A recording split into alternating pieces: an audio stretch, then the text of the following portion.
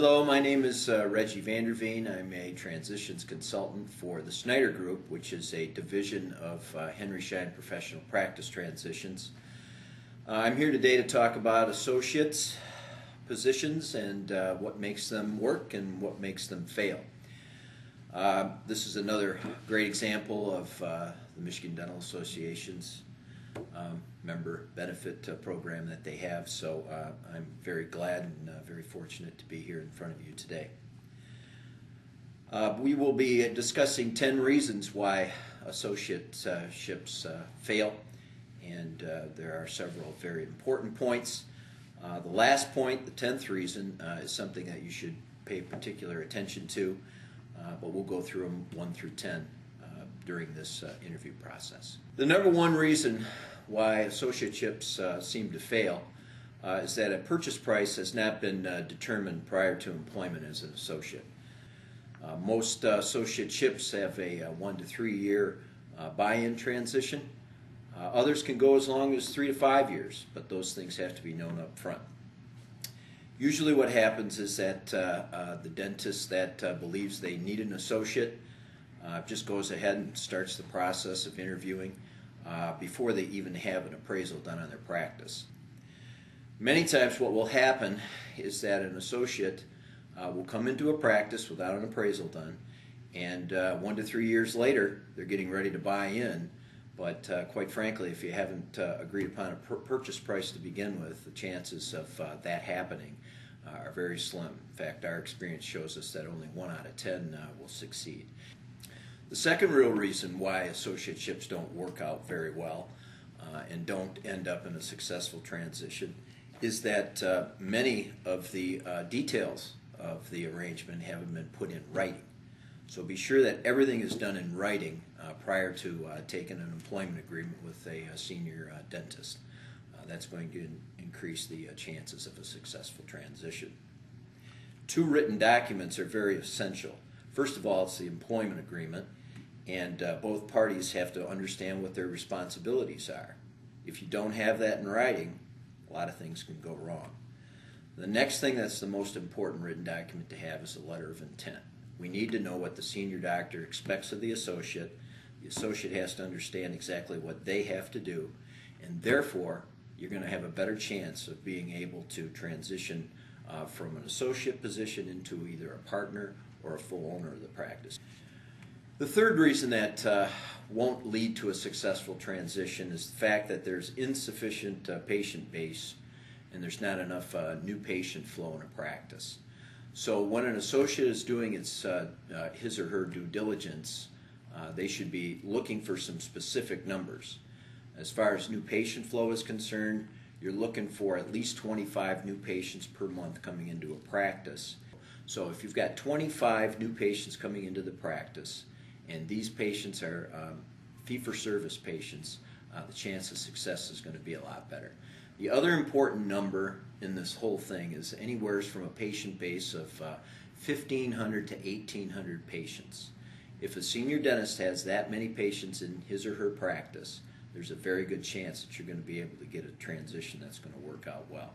If you do have 1,800 patients in the practice, and it's a fee-for-service type of practice, then you're going to be able to probably sustain an associate for about 4 days a week, 32 hours. Without that kind of mix, then what happens is that the senior doctor doesn't feel as though that they're getting enough patient flow in their book, and the associate ultimately suffers in that. The fourth reason that we find that doesn't lead to a successful transition seems to stem around the fact that there's an incompatibility between the practitioners. When a young associate comes into a practice, many times they are interested in doing things that the older or senior dentist doesn't have in their patient base. So in other words, if an associate is really interested in just doing composite restorations and you have an older doctor who's just used to doing amalgams, that could be a little bit of an inconsistency as far as philosophy is concerned, as far as patient provision of services are concerned. So sometimes that can lead to disagreements, and it can harm the ability to become a successful associate in any given practice. The fifth reason that we see crop up from time to time is the fact that there's a failure to identify or even execute a buy-in buyout arrangement.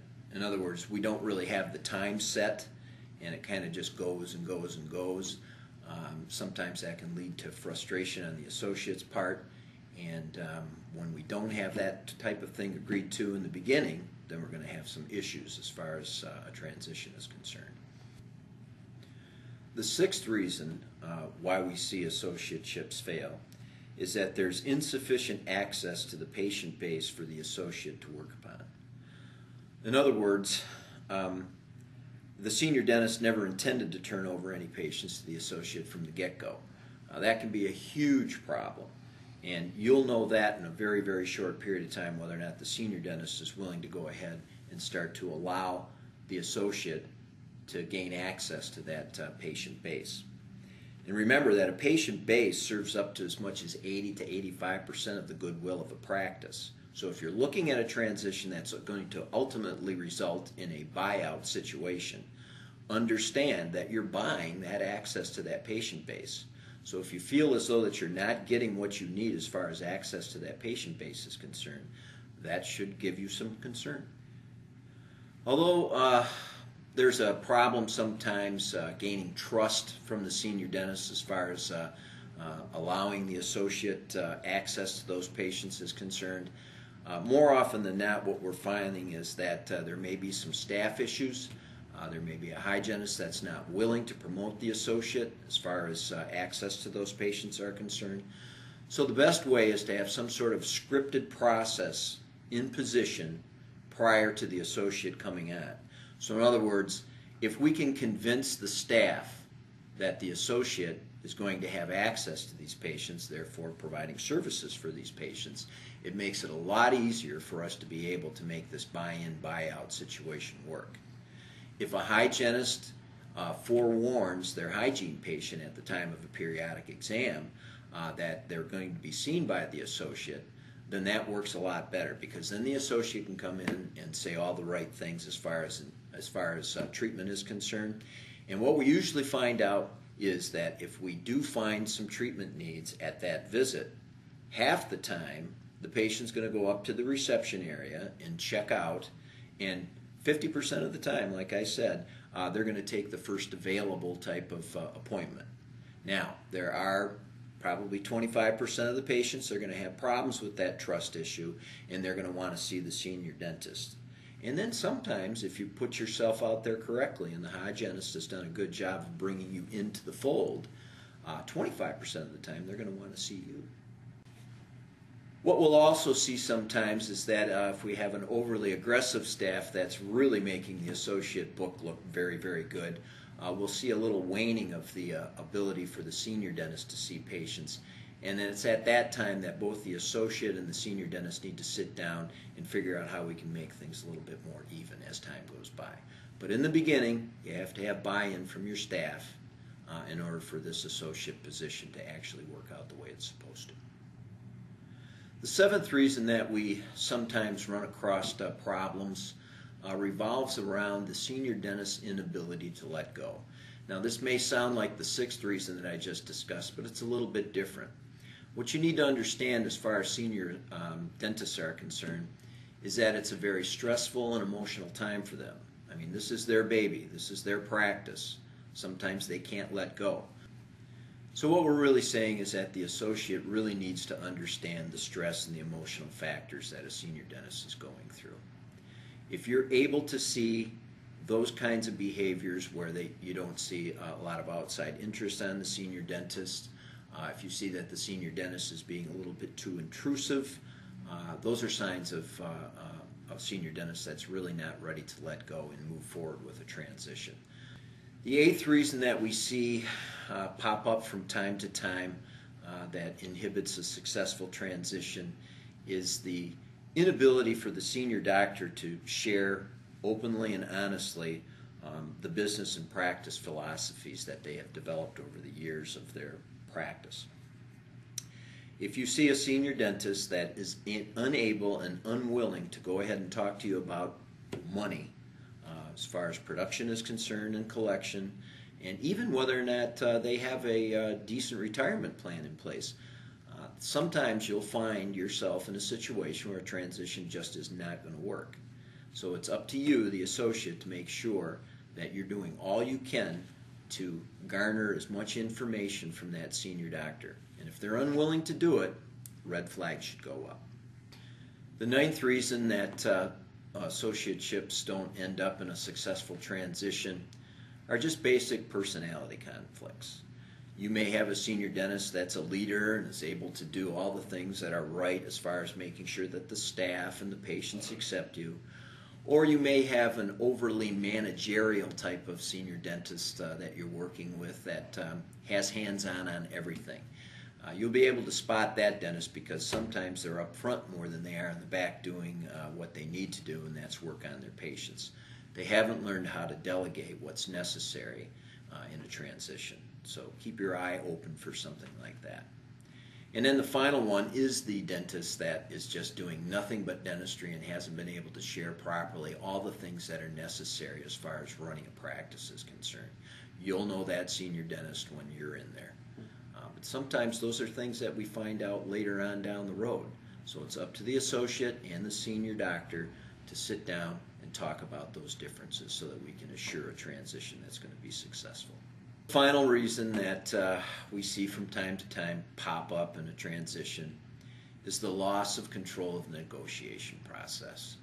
If things are written down at the outset and you've had your attorneys look at all the documents that are necessary to get this relationship moving forward, then we usually don't see an over-negotiation of issues as they start to get towards that transition date. So in other words, if you're in a position where you have to have your attorneys do all your negotiating for you and place your demands in front of each other, your chances of success really start to drop an awful lot. So when you're having an attorney look at what's necessary as far as the transition is concerned, make sure that your attorney understands that they're not there to negotiate for you. They're not there to transmit your demands for what you need in the transition, but that the attorneys are basically just reviewing what you and the senior doctor have already agreed to do. And that is go through a very strict transition process where everything is written down. So in summary, when you're looking for that last push over the goal line as far as a transition is concerned, neutral third-party facilitators like me, a transitions consultant, can usually take you past that goal line. More often than not, if we get attorneys that are trying to negotiate at that end stage, we find deleterious results. In other words, you just can't get over that hump. So what you need to do is make sure that there are plenty of consultants out there that you can bring into the process basically before we start the process. But even when we get to that end, find a neutral third party that can help the two of you figure out exactly how you want this transition to go. And then your attorneys, we're not telling anybody not to get an attorney, but what we're saying is then your attorneys can basically review the documents, propose changes for the parties to review, and then put that process all together so that you can have a successful transition.